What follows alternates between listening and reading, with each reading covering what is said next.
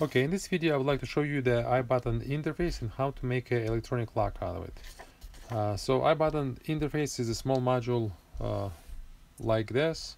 It connects to the power supply, to solenoid lock, and to the iButton receiver, also to the buzzer.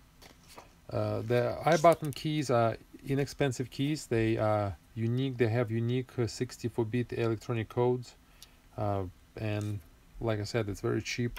So you can have you can buy a number of them.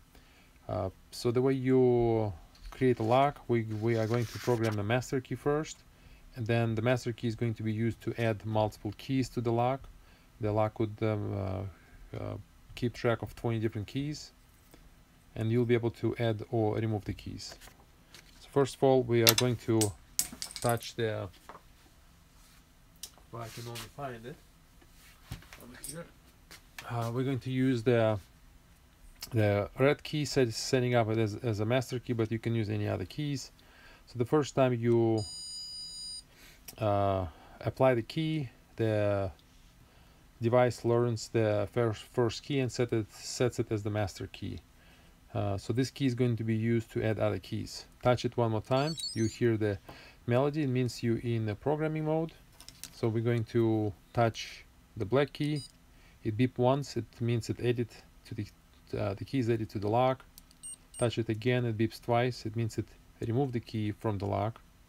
Touch it again, it adds a key, and to end the programming we are using the master key. And now those two keys are going to work. It activates the lock for 2 seconds, and those two keys won't work. If you lost your master key, you can reset the module completely. Then you'll need to re-add all your keys. In the manual, you'll find that this lock has 3 different modes. The first mode is just a standard timeout mode. When you apply the key, it activates the output for a period of time, and you can change it. It's by default it's set to 2 seconds. You can change it to 2 hours or days. The second mode is the timeout enhanced mode. This is where you can not only activate the lock or activate the output for a period of time, but you can also deactivate it by applying the same key. So by applying key, it will activate the lock, will stay to whatever the period you set. Let's say you set it for half an hour, but you can deactivate the output with your secure key.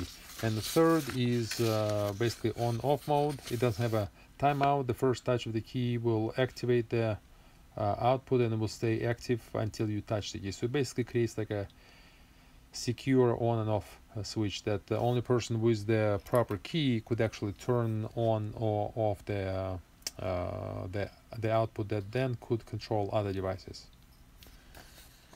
So here it is, very simple to connect. The buttons 1 and 2 are only used to change the modes and change the timing. So if you don't need to if you don't need to change the timing, if you just want to create a lock, then you don't even need to connect the buttons. So here it is. Thank you so much.